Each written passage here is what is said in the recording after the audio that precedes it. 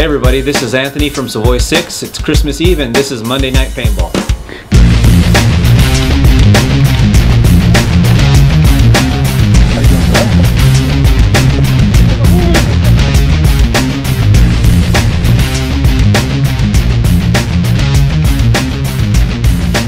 This month, you're going to start to see 468s hit your local paintball field, and the way they're doing it is through the 468 trade-in program. Right now, if you have a T68, any generation, Gen 1 through 7, if you mail it to us, we're going to take the internals and the barrel and the buttstock and all of the attachments from it. We're going to rebuild that onto a brand new 468 body with a T68 magwell, and we're going to send it out to you. Now this costs you $250, and when all of the upgraded parts for the 468, including the lock bolt with the chamber indicator, all those parts with D-magwell come out, for $150 more, you'll be able to buy all of those extra parts that we'll mail out to you, and you'll be able to install it yourself. So you'll still have the old parts from your T68 as well as the new parts for the 468. You'll also have both magwells, both this classic T68 style magazine with a feed neck, 20 round oval spring design, as well as brand new D-magwell with the ambidextrous magazine release. You'll be able to have both to take it out depending on what you want to shoot that day.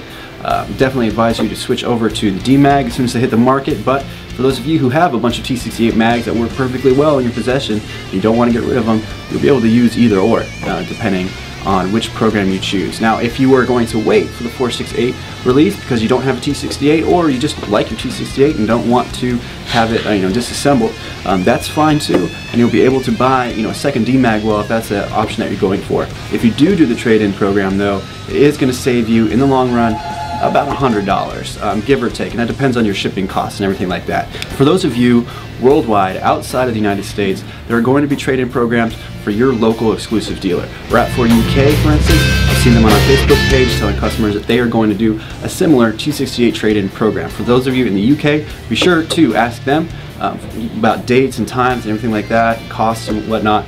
They have their own Facebook page as well, or you can reach them on the Rat4 Facebook page or through their website, which is rat4uk.com. Alright guys, so for those of you who are about to get 468s in your possession, I want pictures and videos, and I want them right now. The very first person to post up a video of them playing with the 468 at your local paintball field will be featured in Monday Night Paintball. So be sure to take out your 468 as soon as you possibly can, get some video, and hit me up on Facebook. I'll give you some information on how to get that video to me. Looking forward to hearing from you. Alright guys, time for some paintball news and industry trends. For those of you who are concerned with true realism on the paintball field and making it as close to the modern battlefield as possible, you might want to look into the homemade project of Milo Danger from Danger Info. He made a flying UAV that actually shoots a paintball or two. It's pretty interesting. You should check it out. It's really cool. Do it yourself if you have all the equipment to make it, everything like that. If you do, we would love to see it. Take some pictures and video, hit it up on our Facebook page. It might even make its way into Monday Night Paintball. The South African Regional Paintball League, or SARPL, just teamed up with Social Paintball. For those of you who would like to follow along with South African League, you'll be able to do that through Social Paintball's media, through their YouTube and their Facebook and everything like that. So be sure to check out Social Paintball for any South African 2013 paintball season news.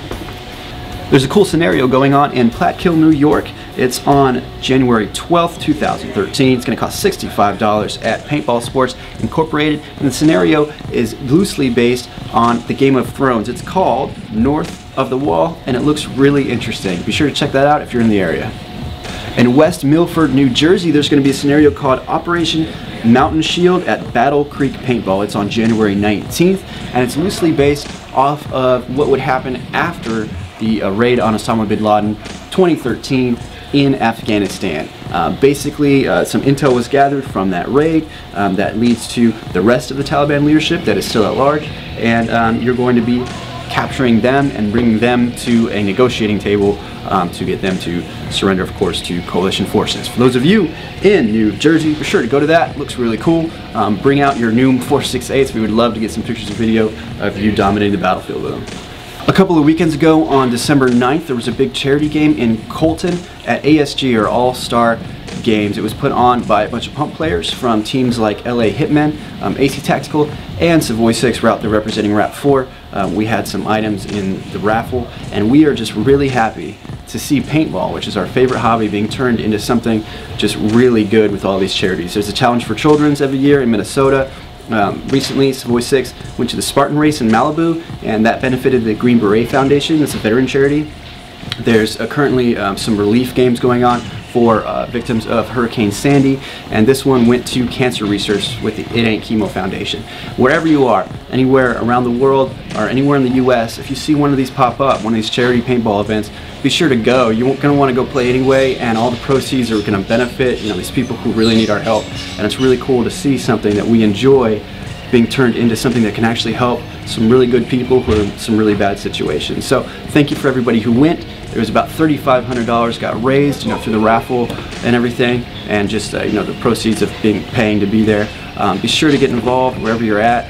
Definitely give you a big warm fuzzy feeling and help some really good people out. Now, this scenario event was put on our Facebook page by one of you guys by the name of Hercules. He asked for us to mention it in Monday Night Paintball. It's going on March 24th in Pemberton, New Jersey at On Target Paintball. It's called Cell Team 6. And what's really cool about this one is that the rental markers for it, this is a MagFit only event, and the rentals are going to be 4.68. That's right, if you want to get your hands on one and you want to test it out before you actually purchase a 4.68 or save up the money for it or whatever you want to do, in New Jersey, March 24th, you're going to get your chance. It's a really cool scenario. The storyline has stuff to do with like terrorist cells, and it looks pretty epic, and it's a really cool feel too. We're really looking forward to it. For those of you on the East Coast who've been screaming for a MagFed only event, this is your chance. All right, March 24th, Pemberton, New Jersey, On Target Paintball. We're going to have a link on our Facebook page. I'm going to post it up right now for you guys to go ahead and pre-register. Registration ends March 10th though, but you got plenty of time. That's like what, like over 3 months away. You're good to go. So for those of you who want a MagFed only event on the East Coast, New Jersey, On Target Paintball, make it happen.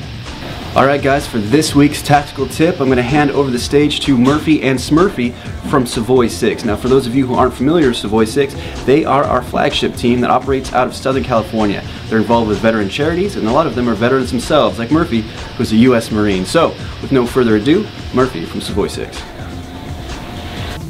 Hey, what's going on? This is Murph with Savoy 6 Scenario Paintball Team. So going over my gear, what I roll out on the field.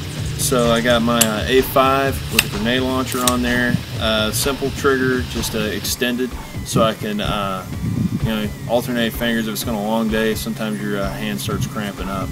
So what else do I roll? I got pockets. I keep some 12-gram cartridges on there if I'm taking my rocket launcher, or I'm taking more grenades out there. Maybe I need my fill station to fill them if it's a long game. I like to keep some paint on the front. I got some holders in the back. If it's a bigger game, I'll have some stuff back there. Also, if my pockets are full with gear to wipe, mask kits, if it's a scenario game, you know, you can't rely on the referee to be there to wipe you, so you got to wipe yourself. So if I need some extra pocket space, what I'll actually do is I have these little extra tabs where I can put pods in there, and I'll put something in the pod, and then I can just reach up, click it, and then now I got a smoke grenade in my hand, or paint grenade, or whatever I'm using that day.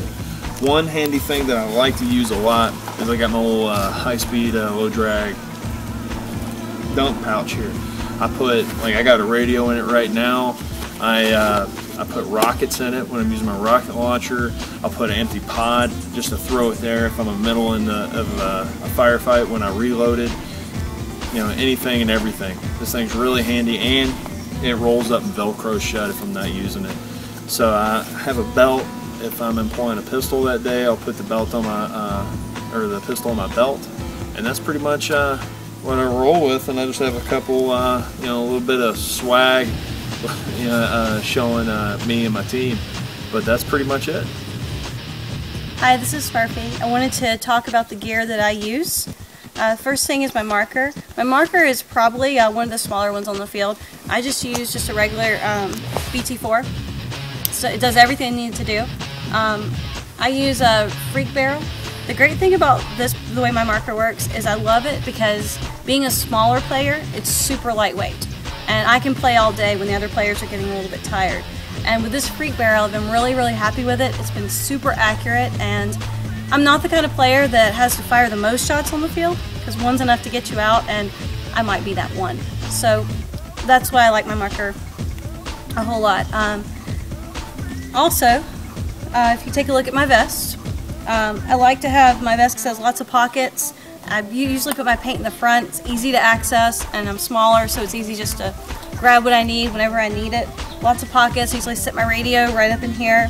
I keep spare little air cartridges in here, grenades, just whatever else I need to keep around here.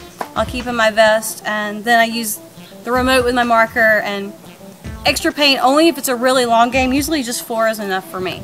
Got my lightweight frog shirt. I always wear this. It's a little bit cooler than the standard BDUs, and if you have to run in the woods a little bit, it's going to protect your elbows and that sort of thing. Keep you from getting some of those thorns and scratched up as much as you can. So the arm's a little bit tougher than the shirt portion, which is protected by my vest anyway. My favorite part probably of what I use for paintball is kind of funny, and I know a lot of players don't use these, but my boots are a little bit different. They're actually hiking boots. They're Timberland waterproof boots, and when other guys are getting wet feet, my feet are dry as can be, and I've still got my attitude, still taking people out on the field. So that's pretty much the way I run. Pretty lightweight, but like I said, I'm on the field all day long, and I'm right in the middle of every mission. So thanks a lot. This has been Smurfy. Hey everybody, thanks for watching. Remember, Monday Night Paintball is your show. It's generated by the content that you guys post on the Facebook page. So if you want to post something, go to facebook.com/Rap4USA. Thank you.